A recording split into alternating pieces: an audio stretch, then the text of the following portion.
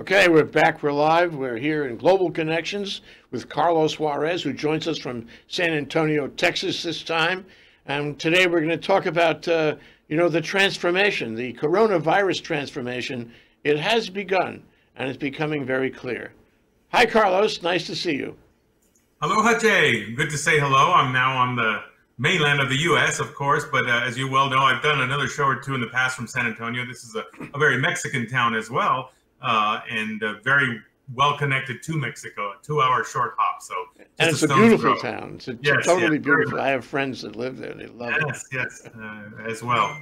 So, what's on your mind first? We have the India trip, and we have the Trump reaction, if you will, to the coronavirus. Where do you want to start? Yeah, maybe just opening some quick remarks on the India. Donald Trump just had a state visit and had an opportunity to, in many ways, return the visit. I think it was a year and a half ago when Prime Minister Narendra Modi visited Houston, Texas, and he was received there in a massive rally at a big stadium as well, and almost in a curious way, like a rock star. And now Trump returning there goes to this massive, largest cricket stadium in India, 100,000 people. And just, it must have been for him quite, like another one of his rallies. It was quite exciting. They were wearing 100,000 hats that said Namaste Trump on it. And so he meets with Modi and nothing huge and substantive. I heard at the end that, well, there's a $5 billion arms sale. I think, it's $5 billion is a lot of money, but in terms of arms, it's really a drop in the bucket. I mean, but it was more symbolic. I think they're buying some helicopters.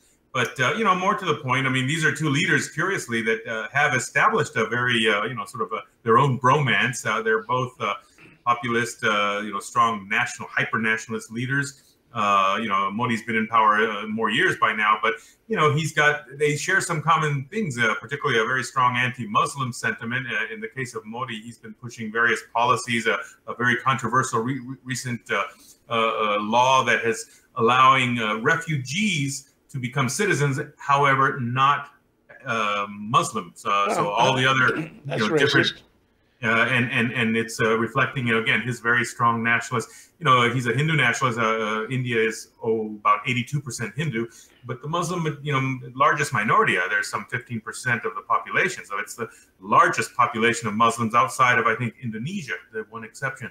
But that aside, I think, it just underscores how interesting, leaders do develop these personal relations. On the one hand, there may not be a lot of substance going on between them because, the U.S. and India, while their relations have improved, there's not a great deal of, trade and commerce. There's not a lot of military exchange, although we heard, again, this announcement of a brief at least a modest amount of sales. But I think other than that, again, India certainly is an important emerging power and as a buffer and balance to India in that region.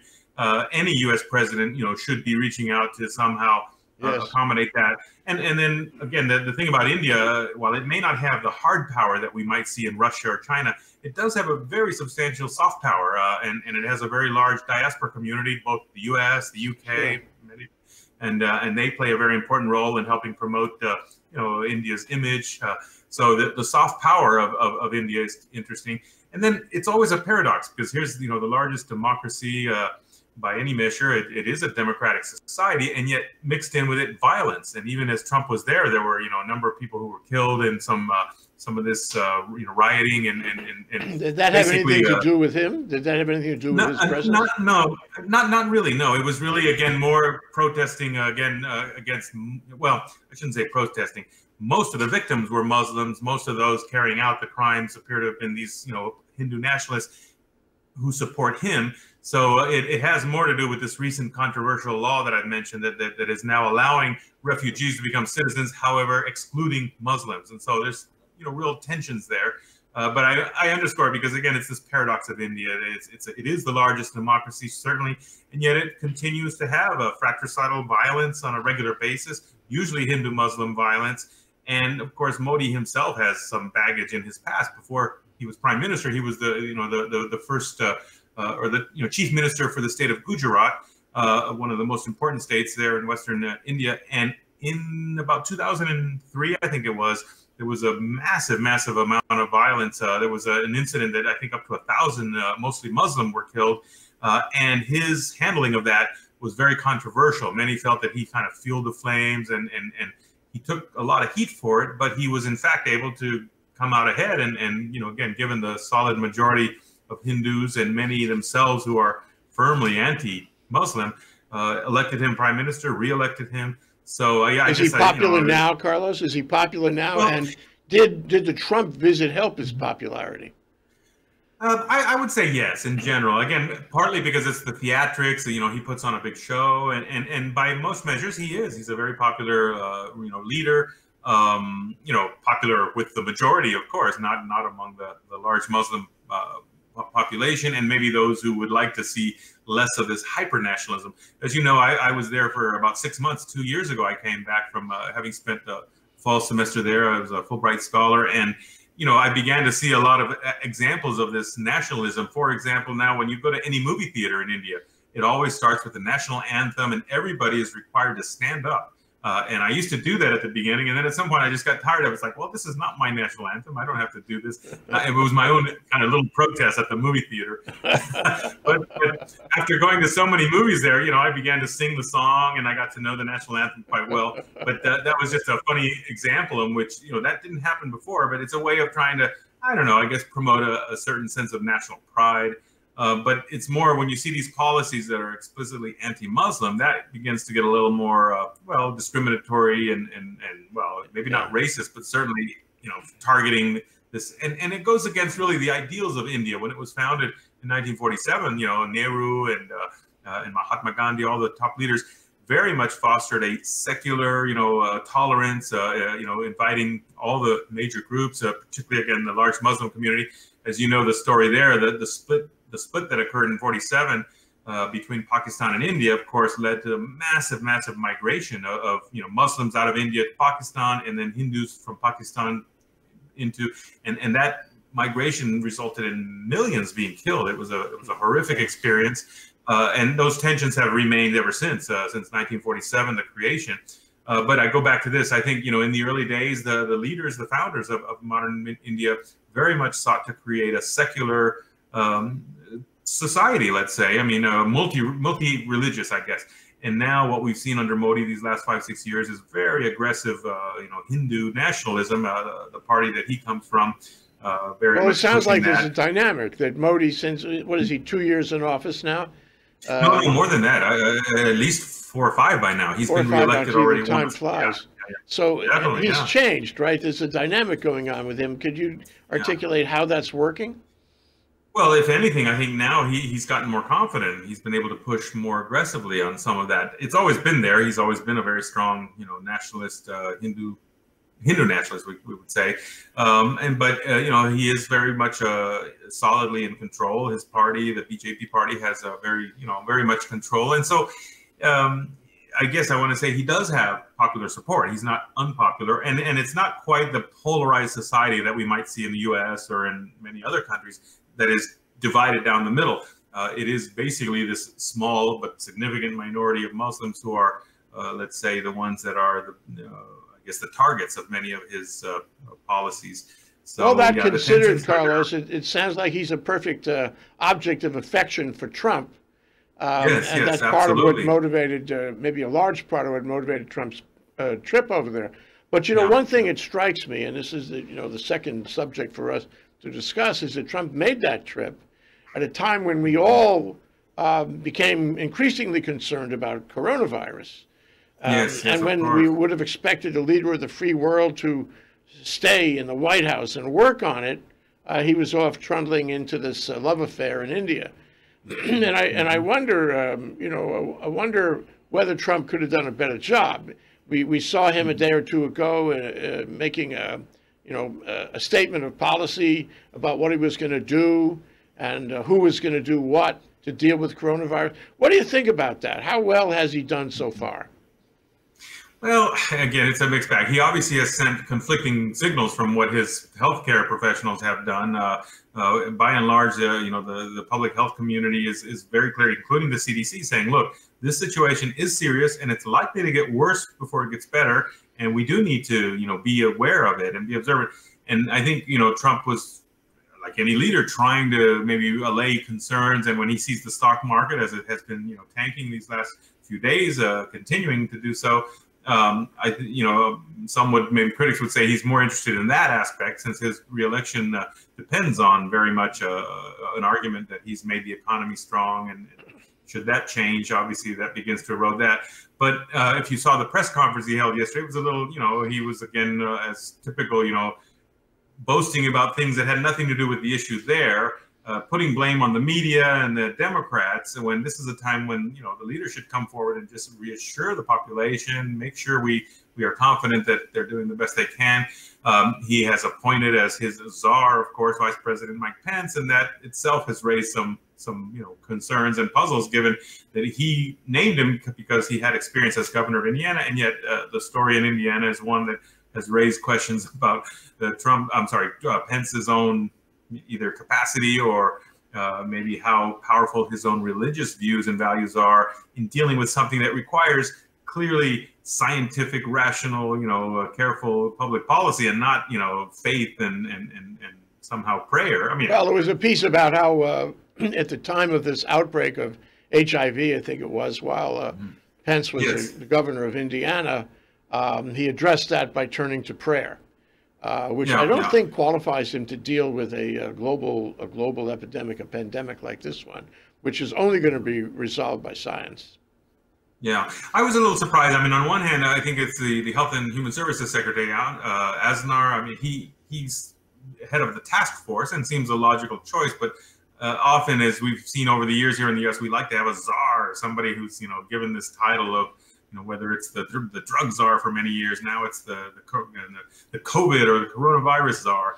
In the end, obviously it's all about coordinating the many different pieces, and it's both the public health, the CDC, but also state relations with different states, law enforcement, logistics, transportation.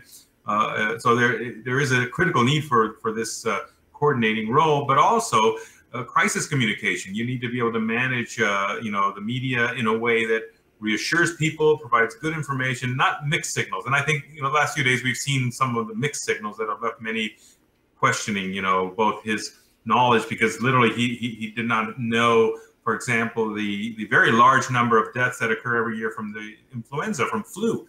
And that's, we have the ritual every year, the flu, get your flu shots. Why? Well, many people don't realize that, but literally every year, I think I've seen figures, 15 to 60,000 Americans die of the flu every year. So that's, a reality. But here we're dealing now with an issue that takes on both a global dimension because of this, and then a lot of questions and uncertainty still. We don't know a lot about exactly how it's being transmitted. I mean, I can't speak to some of those technical issues, I'm not able to, but what I'm reading and hearing is that, this is something that by most measures, we now have, just a few days ago for the first time, we've had more new reported cases outside of China, and it's spreading wildly. Even here, I think we had the first one in the U.S. in California, just yesterday, day before yesterday, the first in Latin America and Brazil. Many European countries beginning to feel it. Northern Italy is now coming under quite a bit of tension, and many of the cases in Europe are connected to people who had been traveling there, whether on ski or trips or otherwise in this region around Milan, where what I'm reading too is that there's just a lot of places that are suddenly being clamped down. It's centered primarily in northern Italy, but this is a concern. Let's assume that it continues that way. I mean, I think we have every reason to assume that it will continue that way. There are more cases across more borders being shut down, more quarantines, more governmental action, maybe sometimes overly drastic, as in China. And of course, you get economic implications, both on a one nation at a time level, and on a region level, and on a global level. So my question to you, this is really something to look forward or look ahead about. Is this ultimately going to have an effect on diplomatic, foreign policy, geopolitical implications? Isn't it? When you close borders, when you say people can't travel, when you have syncopated failures in local and global economy, that's got to affect geopolitics. It's got to put some people higher, some people lower. It's got to test our ability to stay peaceful and calm. What do you think is going to happen in that regard? Yeah, well, it's a good question. I mean, right now it's interesting to see how it has been primarily, at least up until now, places like South Korea and many of the European countries. We have not seen it quite yet maybe take on a significant presence in, let's say, Africa, the African continent, or even much of Latin America. Again, there was a single case in Brazil, and I think it was somebody connected to Italy, if I'm not mistaken. But I mentioned that because developing countries in places like Africa or even maybe some parts of Latin America are going to be challenged with the maybe weaker infrastructure or capacity. And yet the other is that if it is something that is involved with traveling, that's how it's going to spread. But I go back to Africa. This is a place where China itself is deeply, deeply, embedded throughout many of the African countries, doing a lot of, infrastructure development and construction and whatnot. And yet what we've also seen, I think what's been taking place, and I mean, getting to your main question, I think as certain countries are beginning to limit restriction of travel to or from places, I think I just saw a while ago that Japan has taken a very aggressive move now to, if I'm not mistaken, I think they're canceling schools in the Yes, I saw country. that too this morning. Yes, yeah. They're closing all the schools in Japan. They are taking, I think, a preemptive action, given that the upcoming Summer Olympics are going to be there. They want to try not to, I guess they want to try to make sure that they can get a handle on it before it becomes a crisis. And, a society like Japan, very well organized, very, capable of doing that, let's say, but maybe not in the harsh authoritarian way we're seeing in China. But, I guess I haven't thought too much about it, but the impact on geopolitics, I'm not sure. Clearly, the other angle, though, which is going to be the global, the interdependence of the global economy, China is already beginning to see a real effect on its output. And given, the very deep interconnection of supply chain networks, it's going to affect people everywhere in the U.S., getting access to manufactured goods, even, something as simple as these masks that apparently are now running out. They, of course, like everything, are made in China, but other places have to probably fill in that gap now. So I think the real concern is going to be more the economic impact that it's going to have. I guess I'm not quite sure, because part of me wants to say that, like, Europe very much has a strong, let's say, culture and tradition of coordination and cooperation, and through the EU and then individual countries very much are all deeply, in sync. And so right now the focus is on Italy, because that's where the cases have, 650 cases, I think 817 deaths. But I was reading details where in France, they're anticipating it's likely to dribble in there very soon. So they too are kind of trying to take some preemptive measures. We've had some single cases, I think, in Denmark, and maybe Latvia was another one. Oh my goodness. Each of these, they're aggressively trying to find out if there any way to, it's connected to, Italy or China or what. And, this is the real challenge, because it's moving so quickly every day. And, what we're hearing from some of the experts, I heard one of the former CDC heads, I think Tom Friedman, in an interview day before yesterday, making very clear this is likely to get worse before it gets better. And and that's not it's an important message to let people know, because you should not be, I think, as we heard from President Trump, oh no, we got a handle on it, it's okay, it's not going to affect us. That's a little deceiving and not being honest. Carlos, there's a related issue. Mm-hmm. And you mentioned it earlier in connection with Trump's speeches, his press release, his rambling. Every press release, press conference is rambling. And you mentioned it in terms of managing information so as not to get people, too excited, to avoid panic.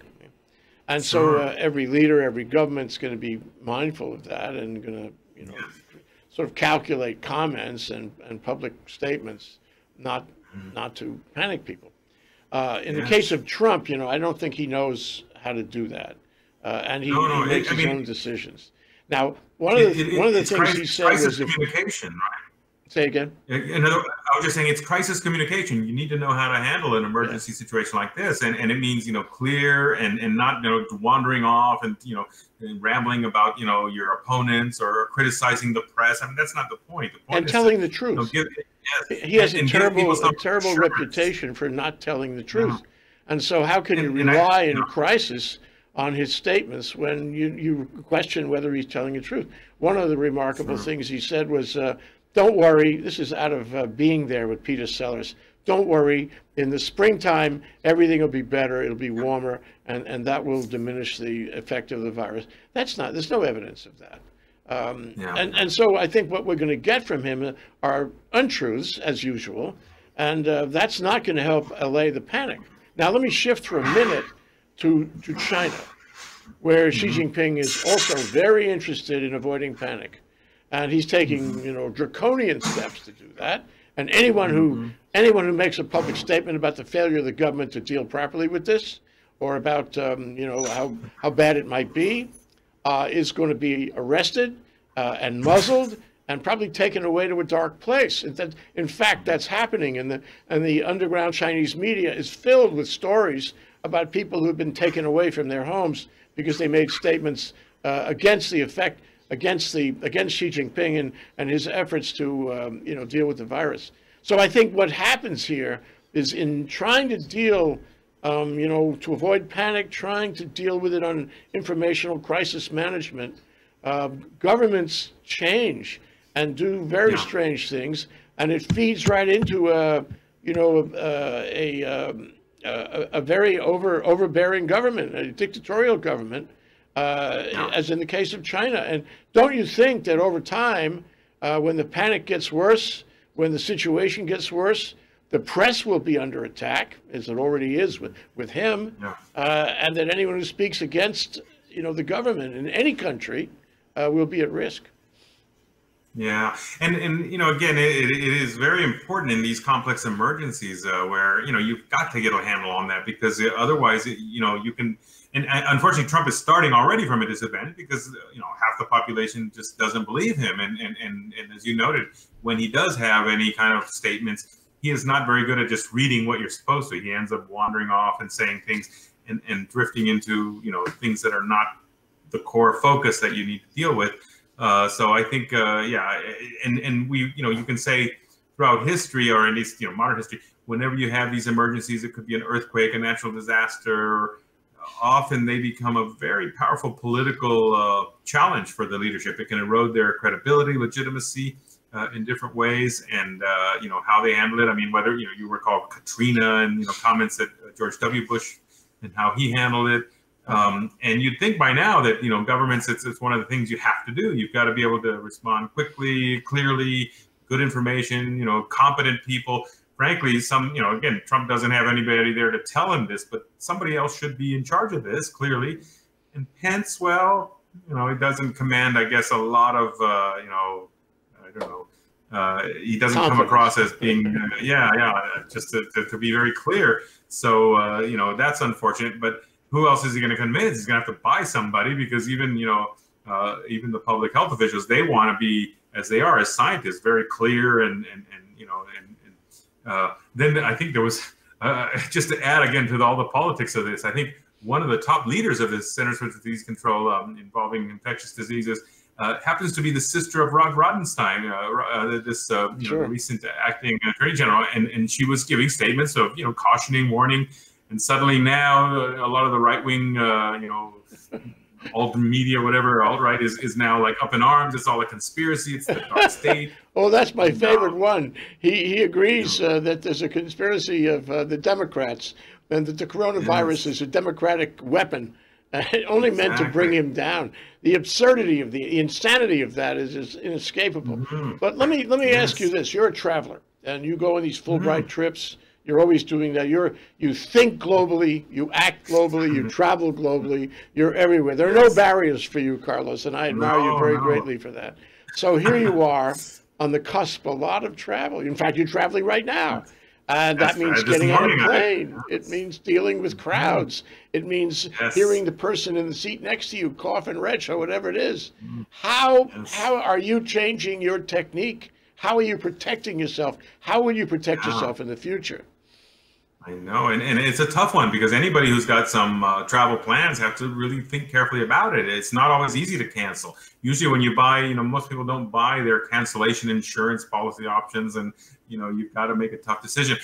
This morning I did. I left Mexico City. I got on a plane to San Antonio, and you could already see a lot of the airport workers are very much covered in masks, understandably. But I was actually in line coming into my plane, and a woman behind me from China, although coming from Mexico to Texas, eventually on her way to China, but she was right next to me and began coughing and sneezing. And I have to admit, I was a bit nervous. I tried to walk away. I think more immediately, and the advice we're getting from, obviously the experts, you've got to continually wash your hands as often as possible. The mask can be helpful, but you got to have the right kind of mask. A lot of these that are out there are not. But the other is also avoid trying to touch yourself, because in public areas where you could have exposure, it might be on a tabletop or on a counter or some knob, and then suddenly you start touching your nose or your mouth, your eyes, and that's going to bring it into you. So you've got to begin and as I took this initiative myself today, trying to be real careful. Literally every bathroom I saw, I would go in and wash my hands again. That's the best we can do now. Beyond that, I have to think carefully. In about a month, I'll be on my way to Europe there. And as you know, I travel every year to Innsbruck in Austria, just a stone's throw from northern Italy.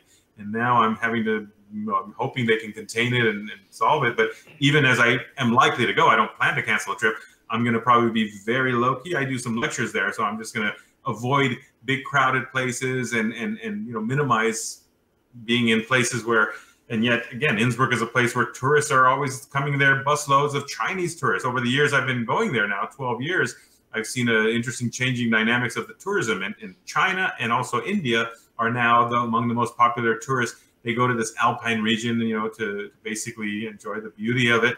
And they often come just for the day, busloads of them. Now I wonder to what extent it might be affecting that region, given, again, the proximity of northern Italy. It's right there. It's really a flat world these days. Yeah. Well, Carlos, there is some light at the end of the tunnel. I'll tell you what it is. When you travel, or when anyone travels, or when we want to reach somebody in a faraway place, name it, anywhere in the world, we can do it by vMix call remote, which is what we're using right now. So when you go to Europe, we can catch you there and you can talk to us. That's right. And we will have no fear and you will have no fear. And that's a blessing. Yes, but you have to think carefully about it. And until we get a better sense that this has gotten under control, for now, it looks like we're going to have to be, staying abreast of developments, what's happening and how are officials dealing with it. And no doubt, given just the, we are same humans everywhere, but in fact, we are different in how certain cultures you describe, for example, the Chinese, given their form of government and the political culture, very much the leadership there is moving aggressively to kind of snuff out any criticism, of course, because it can cost them. It can become a crisis of legitimacy, a challenge to their not so democratic rule. So while it is going to impact the economy of many places, including China, which will affect the entire world, it is also this, just this fear and paranoia and anxiety that can lead to other things. People getting nervous. We don't know all the things that are going to change around us. Indeed, as I mentioned at the inception, we are in a transformation happening right now. Thank you, Carlos. We're out of time. No, I wanted to say that this is the reality we're going to see in the future. Pandemics and diseases, they are going to be with us. This is just one now, and there will be others in the future. So we're going to have to come to terms with this. Okay, but after this call, you don't actually have to wash your hands. Thank you, Carlos Juarez. I hope we talk to you. I know we'll talk to you again in a couple of weeks, and I certainly appreciate the show.